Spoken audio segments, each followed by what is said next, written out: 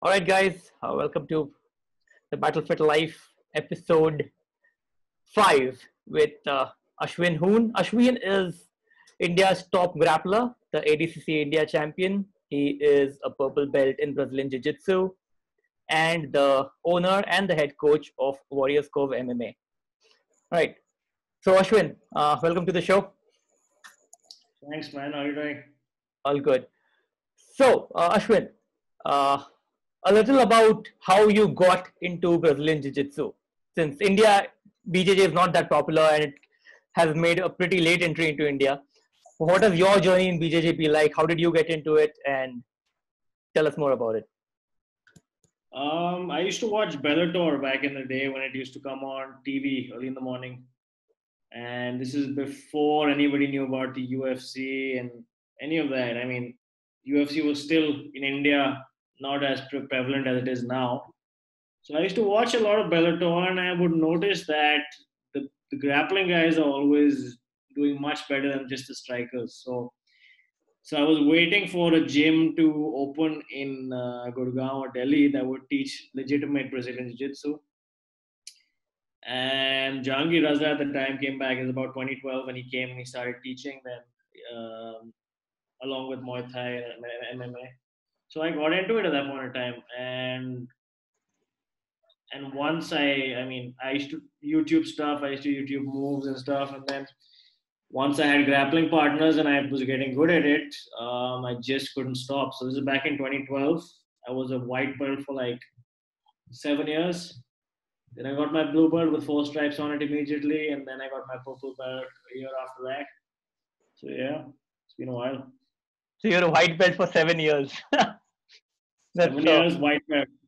Yeah, that's a far cry from the people who guarantee belts in a year. So yeah. Oh, there are people who guarantee a blue belt in 3 months. Yeah. Been privy to that circus a lot lately. It's hilarious. It's just, I mean, if you're gonna sell out the martial art, you might as well do it properly. Becho, belt, becho.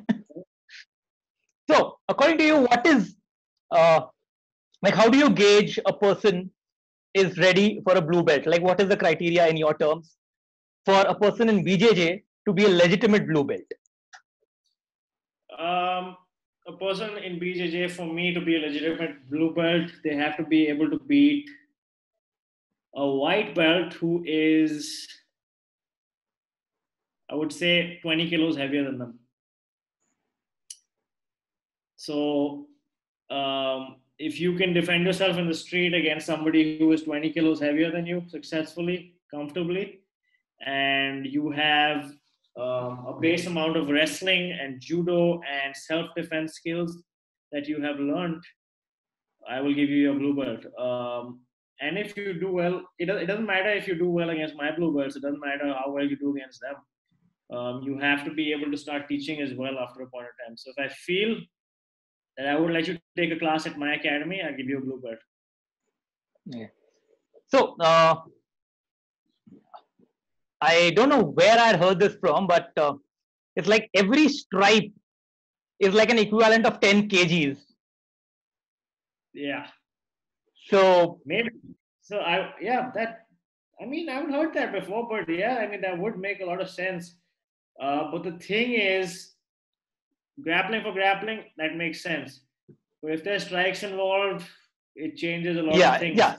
This is pure BJJ. This is pure BJJ. I think it was. BJJ. Yeah. After blue belt, I would say that could be pretty accurate, because I've felt some very light BJJ guys who are black belts and they don't feel their weight at all. It's like there's a truck on you, man. You just can't move them. Yeah, that's a pretty cool analogy then. So in India, since India is a very wrestling heavy country, if you actually look at the grassroots level competitions and stuff, how do the wrestlers transition to BJJ, and do they have a solid sport foundation for BJJ? Well, the physical, if the answer to that is wrestlers, yes.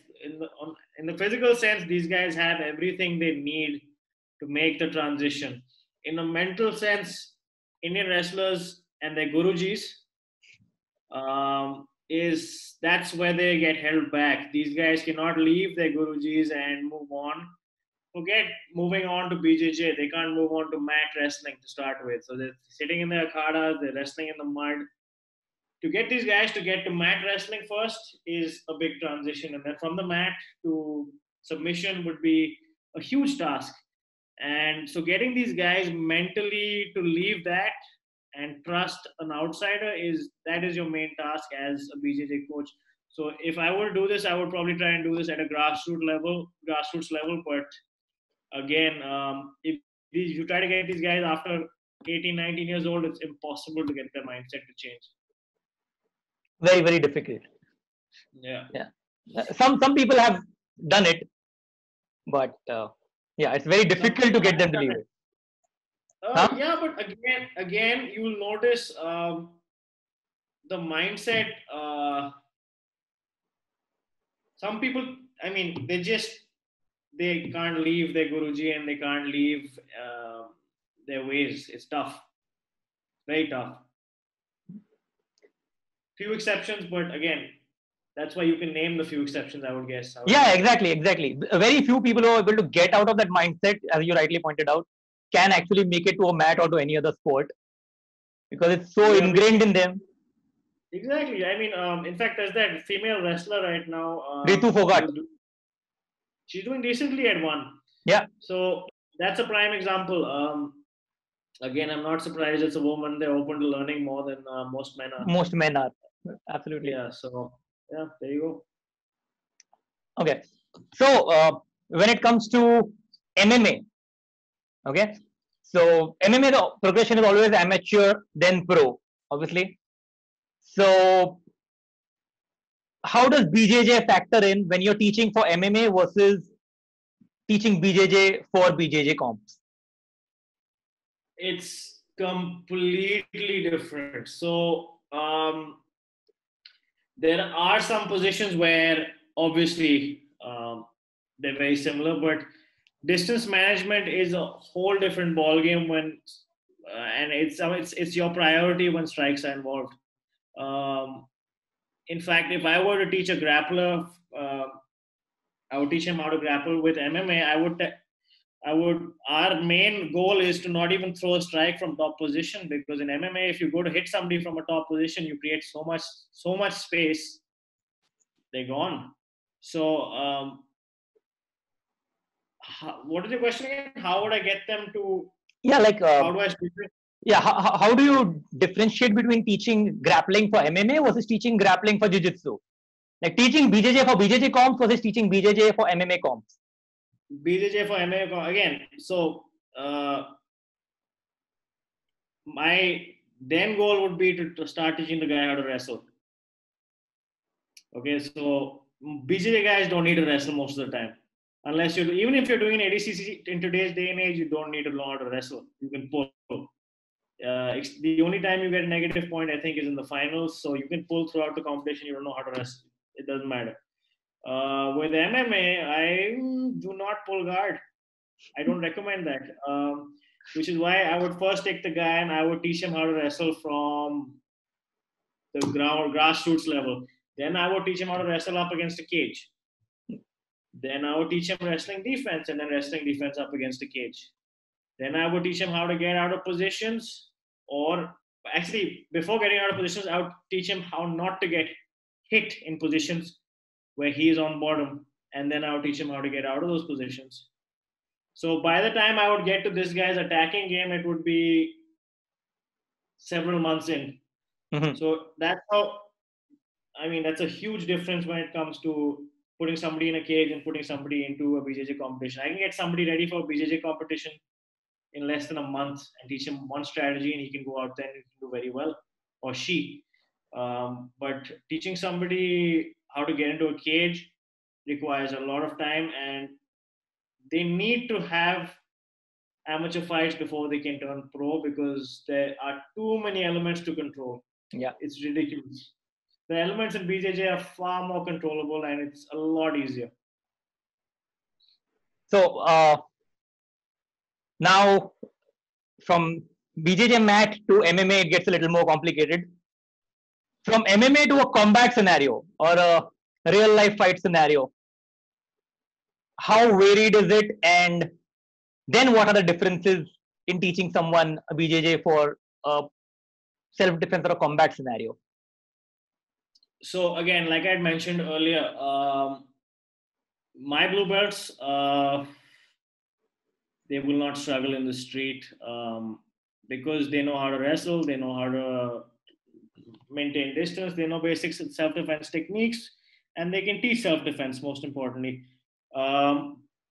The common misconception is that a BJJ guy in a street fight will not do as well as an MMA guy. But if you have a world-class grappler, or forget that, if you have a competitive BJJ guy and you put them out in a real-life scenario, you're not going to be able to hit them very well. So if it's a one-on-one fight, you're going to have a very tough day against an educated grappler. Having said that, if it's an educated mixed martial arts fighter and the dude knows how to strike, it's like a grown man fighting or grown woman fighting with a child. There's no competition against an MMA guy. With a BJJ guy, again, like I mentioned, there's a misconception that they can't fight people in the street. Maybe a white belt would get his ass handed to him. But a blue belt, at least my blue belts, I'd like to say, can handle themselves and would do well against somebody, an attacker in the street. But white belts and some blue belts, I would mention the guys who buy the belts will, again, if they go up against a good striker or somebody who knows what they're doing, they're in trouble. Then again, like if you go up against somebody who can strike and is very good, and even if you're a blue belt, you can get your ass handed to you. But imagine and hope when you're a purple belt and beyond that, you can handle yourself even against a good striker. Oh, fuck! I forgot the question. Yeah, because there was a very funny incident when you talked about the belt getting thrashed. About this guy who is a self-appointed black belt. I think you saw this that I shared on Facebook. This is the major. Yeah, the major pain in the ass. Some guy from Bombay. He's an honorary major also. Yeah, self-appointed. And that, and that guy, major. Yeah, he calls himself major. That's the funny thing. And this guy got like subbed some 6 times within one round by a 2-stripe white belt from one of the gyms I have trained with. And then this guy, because the guy told us. Wow. So this guy is like, you are not allowed to train here because you are very aggressive. You stick to the basic things that we teach you. I'm like, oh fuck. That's just, I mean, for starters, calling yourself a black belt when you're not a black belt is disgraceful. Calling yourself a major when you're not a major is, I would imagine, way worse. But there are shitload of this crapsters around in the mixed martial arts field and martial arts field. And this has always been so. Like, I've always struggled with the karate guys calling themselves BJJ guys and selling BJJ and MMA. They're just teaching karate. Yeah. And there's nothing you can do about it because it's politics. Of course, in our country, you try to play any sport, you try to do anything, and you have guys who are just older than you and been doing it longer, but they're teaching crap. It's ridiculous I've actually had incidents of people leaving my gym and going to the karate gyms. And because they handle themselves better against those guys, they stayed in those gyms and then they leave mine. Yeah. I mean, if you go and fight a bunch of white belts, I'm sure you can do well against them. But my white belts at this academy, they're going to give you a hard time. So some people, their ego just can't handle it, and they go to karate and call it MMA. Interesting. So, but this is a field which internationally attracts a lot of frauds. Like there are websites dedicated to like busting these frauds now. Dude, since the beginning of time, we've had people calling themselves tough, and when shit hits the fan, you see how tough they are. So I would say inherently, men have this issue. This I call them the small penis. I call it the small penis syndrome, and it exists with every man. This inherent need to show that they are tougher than the next man. So I'm not surprised that men are calling themselves black belts. I'm not surprised when I see these things online anymore. And it used to infuriate me. I used to sit behind my computer and I'd be like, fuck. I'm spending so much time doing this, and this guy is getting all the attention. But I've gotten over that after a point of time. Like, let him have it. It fucking fizzles out after a point of time. People realize things, and if I don't want the crowd that is promoting him, I want the crowd that realizes that this guy's a fucking fraud. So let it be, man. I don't think I would write about it anymore.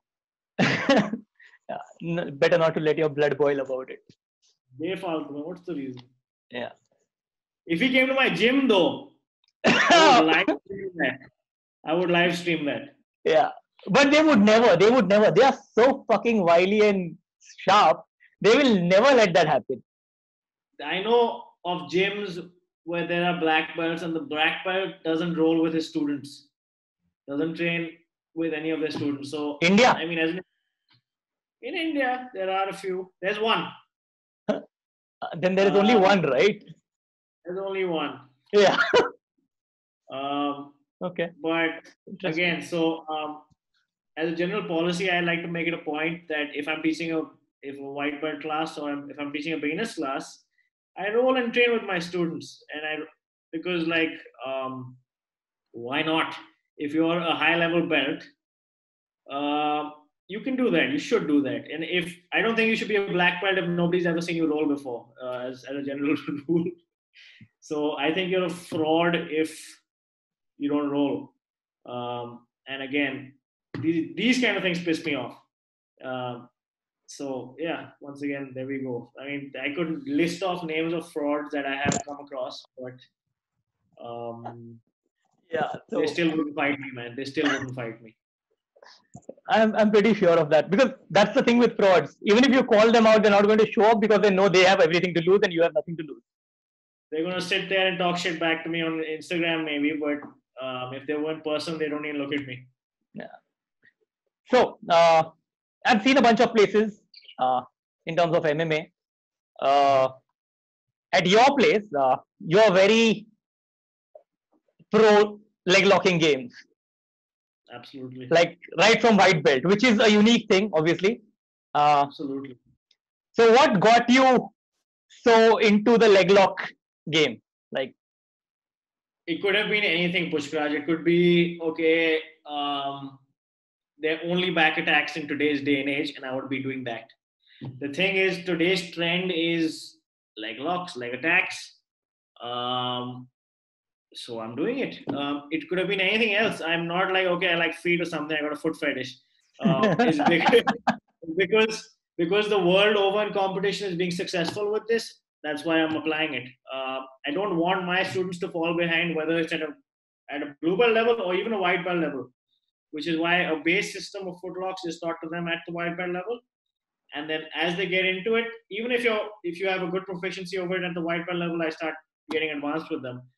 And the reason being, I don't want somebody to come from another country and attack these guys, attack their legs, and they're like, what the fuck is that? We don't do footlocks here. I don't want to be that gym. Okay? If you're going to call yourself a BJJ gym, you better be doing everything. You can't say, we don't do this, but we do this. You can't do that. You can't say, no footlocks, no leg locks. What the fuck do you mean no leg locks? What do you mean no leg locks? You're saying you're a BJJ practitioner. You do everything. You can't avoid, like Diana says, you can't avoid 50% of your body. Yeah. You have to do it. How can you just avoid? It's right there. Just fucking do it. You're so worried about injuring yourself. No, if you're in a controlled environment, you're not going to injure yourself, man. Yeah, but that is another thing about being a controlled environment. There are a huge bunch of people who cannot control their aggression while rolling. And that's especially below blue belt or just blue belt level. Absolutely. Which is why I wouldn't say just blue belt. I would say a couple of stripes in. Or the guy who, maybe the guy who really wants his blue belt. Yeah. And competes. That's possible. Like I have known people who just yank left, right, and center when they are rolling. That's possible, but again, I don't have a problem with that. You can be aggressive as long as you're not injuring people. Yeah, but that's what these guys end up injuring. And if it's a leg lock or a heel hook injury, it's like, ouch. If you injure somebody in my gym, and the general rule, if you injure somebody for 3 months, you're out of the gym for 3 months, man. The main focus here is to look after your training partners. So if you are injuring your training partners, we have a problem. Again, when I teach these moves, any move, I would say a Kimura is probably more devastating than a footlock, some footlocks. But if I teach these things, they come with precautions. But the problem is the guys you have to worry about is the guys who are on YouTube all the time coming in, and then they come in and then they apply the heel hooks. Which is why as an instructor or as a teacher of a class, when your guys are rolling, if you can't watch them, you need somebody watching other people. And I make sure to call these guys out and stop them in time. And again, that's something that I've learned over the years teaching classes. You need to have control of the room you're teaching. Yeah. I think I learned that the hard way because we were rolling when I got my neck injury. We were rolling without our instructor present there. We were like, oh, fuck it. Chalo, let's do stuff. And I got thrown smack on my neck and ended up with 2 microfractures in my cervical. When was this? This is school, 10th standard. Oh, in school, okay. Yeah, that's why I still have the neck pain. It didn't heal. So what happened is those cracks eventually developed micro osteophytes, which now pinch into my central nerve. Yeah. Wow. And that comes from rolling unsupervised. So that's in school, man. I mean, a school teacher, I would not compare myself to a school. So that, I mean, yeah, that can happen. Things happen. The thing is, dude, you could injure yourself playing football. Yeah. So like when people say, I don't want to get injured. Okay, cool. That's fine. Don't get injured. Don't go wild. Don't go apes, batshit crazy. If you tell me I'm not going to get injured and then proceed to do flying guard pulls, then you're going to get injured. Yeah. Cool. Okay. So in the comp scene, like MMA and BJJ both, currently in India, the comp scene is not that heavy in terms of being crowd pullers or ticket pullers. Right. So what do you think is the issue there, or how can we improve on that? Well, for starters, I would say you need to have fighters who actually fight. We have fighters who don't fight. So if I were to pay, let's say $500, let's say cheap, let's make it cheap.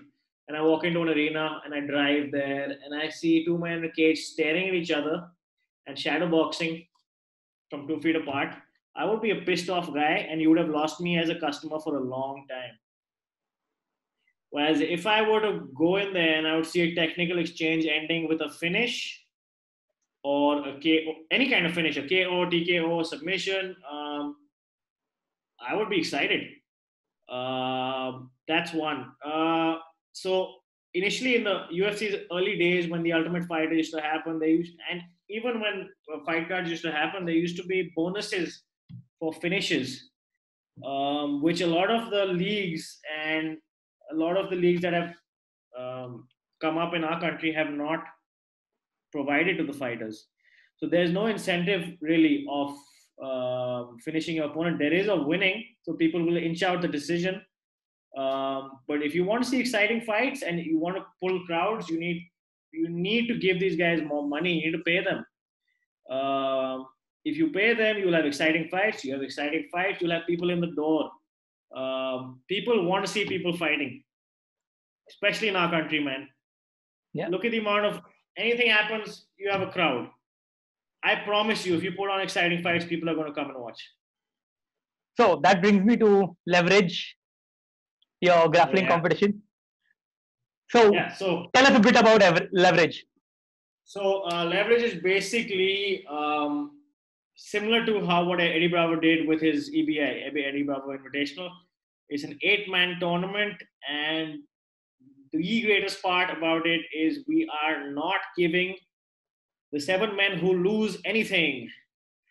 We are giving the winner absolutely everything. The winner gets 50 G's and they get a sponsorship from 411 Fightwear.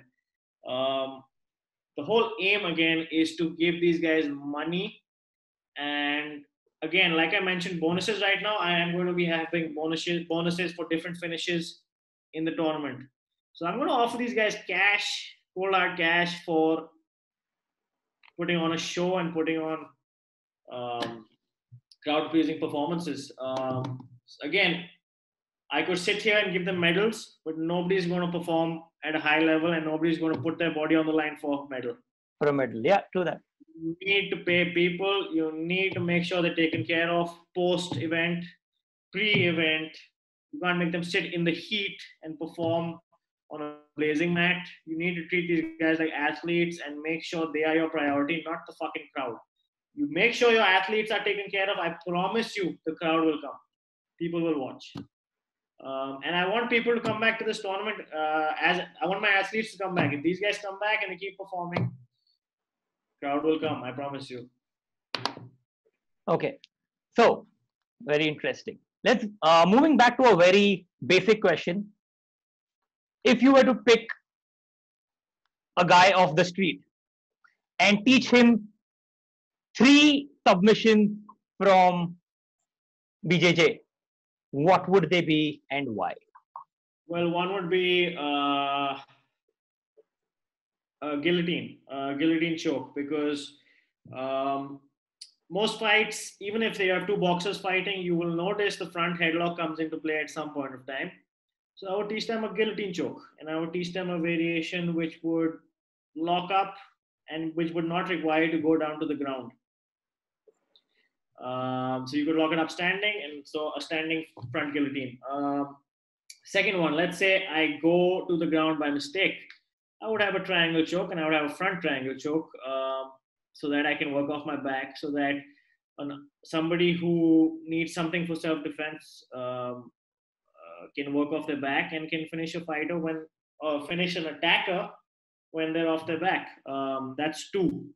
Number 3 is by some miracle, if they end up on the back of their opponent who's swinging hard at them, I would teach them how to finish a rear naked choke. So rear naked choke, I think, is something that I would not want somebody who walked off the street into my gym.